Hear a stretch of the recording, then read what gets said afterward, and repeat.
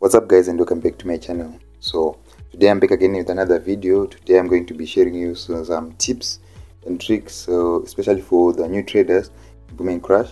Okay, so I'm going to be sharing with you some tips and tricks in order for you to be profitable trading boom and crash. Okay, so today I've got just some information that I want to share with you, right? Things that I've noticed that will make you profitable or not when trading. Okay, so as you can see, this is a live account, right? So okay, let me jump into it.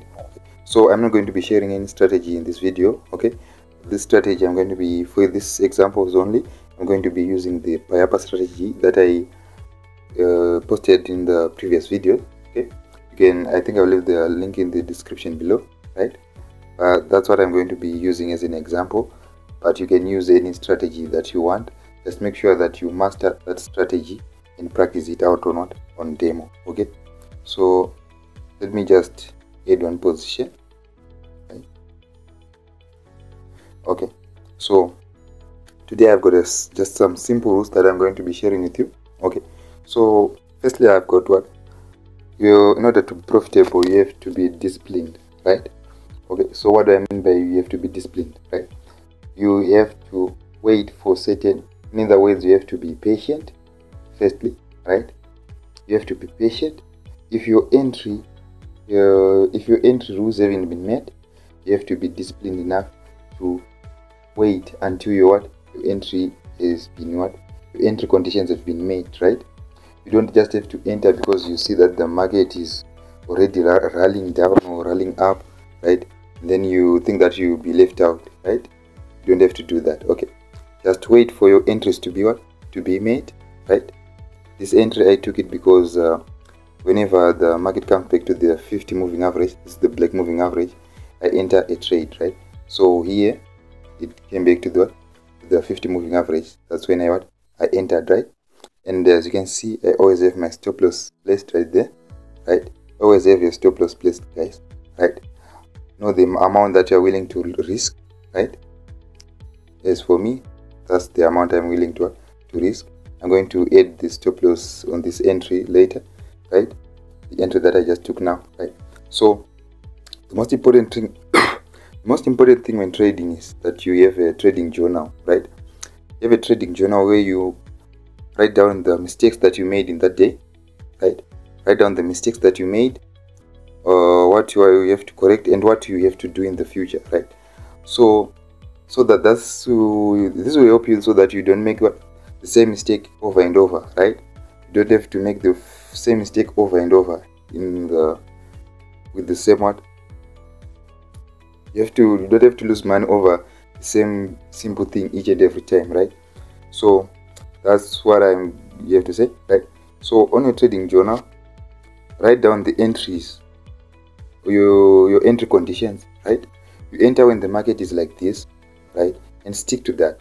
Don't just because someone said just sell or do this, don't have to enter. Wait for your conditions to be made, right? You could be a reversal trader or a continuation pattern trader, right? So stick to one thing, right? For example, these entries that I took here, they are for reversals, right? Because there was an M right here on the 15-minute time frame, right? Let me show you. Okay, here there's an M right there, right? So these are reversal pattern trades, right? And the entry that I just took now, right, one on the 5-minute time frame, it's a continuation pattern setup, right? Because we've got a rally, a pullback, and I hope that to rally back, right? So if the trade doesn't reach my TP, my take profit, that will be it, guys. You don't have to change your trading plan according to your mood that day, right? Stick to your trading plan, right? You have set entry points, stop loss, and take profits, right? You don't have to just shift depending on your mood that day or the amount that you want that day, right? Another thing that you have to take note of is that you always have to have your targets, right? You've got to have a daily target, right? A weekly target or a monthly target, whatever it could be, right? Let's say you say per day I have to target $30, right? you are going to distribute it, right? Saying is I enter only 3 times. Each time I enter, I target what? $30, right? If you are targeting $50, you can say I target $50 on the same trade, which means you'll be putting a larger lot size, right? If you say that you are targeting $50 and you're targeting $15 per each trade, which means you have to take about 3 entries, right? So that's what I mean by having targets. Always have targets. If your target has been made, you don't have to trade that day. You don't have to continue trading. You can switch to demo account and keep practicing, right?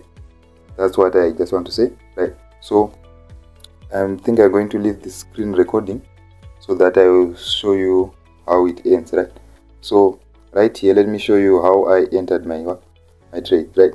So firstly, the first entry is here on the top right there, right? As you can see, as I said earlier, right, there was an M formation, right? It was forming some kind of M, right? That's the first condition, right? And then let me shift to the 5-minute time frame, right? My moving averages, right? Stochastic right here, the moving average right there, right? That's how I took this trade, right? And I had my stop loss at first. I had my stop loss marked above this high, somewhere above that. Let me show you on the 15-minute time frame, right above this high, right there, right above that high. So that's where my initial stop loss was, right? And as the trade progressed down, right, I eventually shifted my stop loss to this point right here, right? To this point right here, right?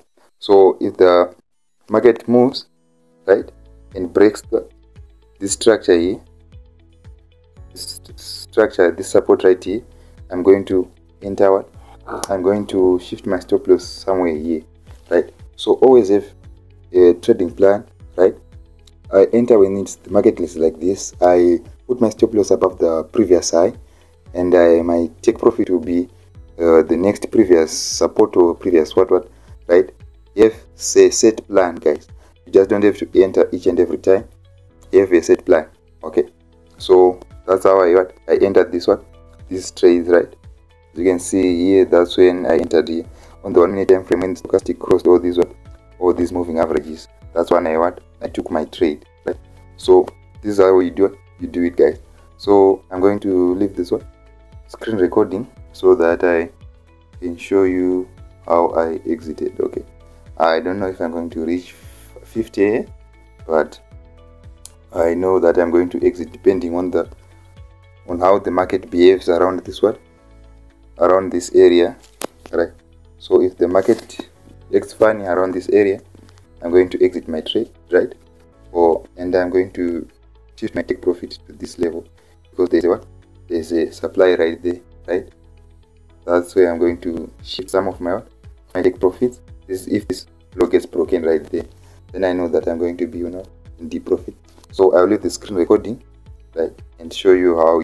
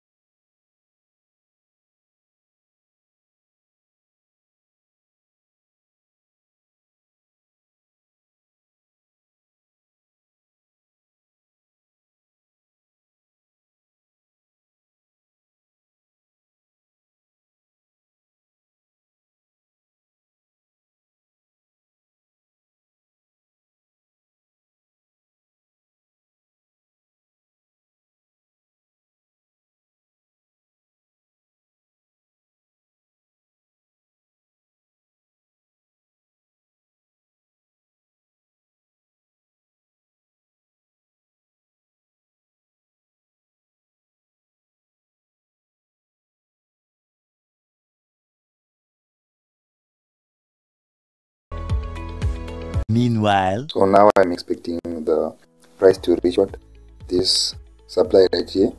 firstly it may spike or not. So I'm going to, depending on how the market behaves in this region, that's what determines if I'm going to hold my trade to here or I'm going to exit in this area, depending on how the market behaves. Okay, so the most important thing in trading is that you risk the money that you are willing to lose.